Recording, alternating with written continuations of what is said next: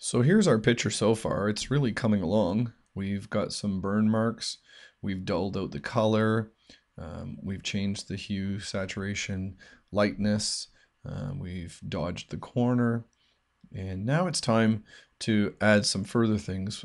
Something that's really obvious is that modern cameras have a really good focus, and the old cameras didn't. They were certainly more blurry.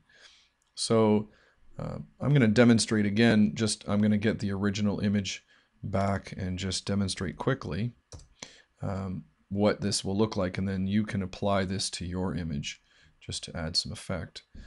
So under filters, you may or may not have already noticed blur as one of the choices. You may have done that already with amber earlier, but we're going to choose Gaussian blur, and my main reason for choosing Gaussian blur is it has the best preview window. You can certainly choose another one if you think that you can find something interesting. And so what you'll notice is that with the Gaussian blur in defaults, it's set at 5, and these are chained together, horizontal and vertical.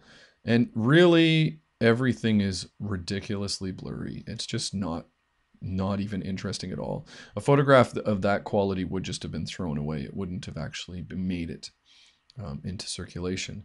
If I change this setting down to 0, you'll see that's no change at all, because as you know from math class, 0 multiplied by anything is still 0.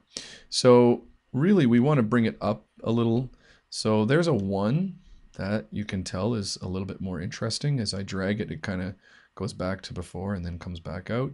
If I go to 2, I'm really starting to get blurry again, really starting to lose any of the grip that I was hoping for. So I'm actually going to want to change it manually. So just highlight it and type in a number. Let's try maybe 1.7. And you'll see the numbers have now changed.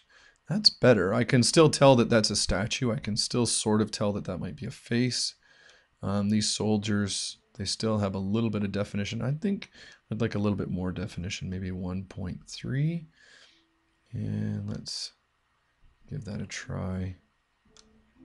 Yeah, that's a little bit better. It's not quite so blurry that way.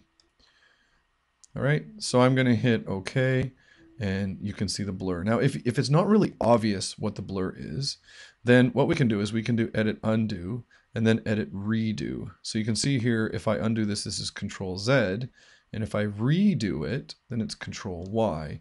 And so I can do that really fast. Just go Control Z. Oh, that's before the blur. Control Y. That's after the blur. So I can just kind of go back and forth. Z, Y, Z, Control Z, Control Y, Control Z, Control Y. And just kind of see what difference it makes. Oh, I'm happy with that. I do like it. So now I can go back to my original image and do that all over again. Now that I'm, filters. Now that I know that I'm happy with that, I can go to my Gaussian blur, and I had already tested the 1.3, so let's assume that I'm happy with that. And now my whole image has been blurred just slightly.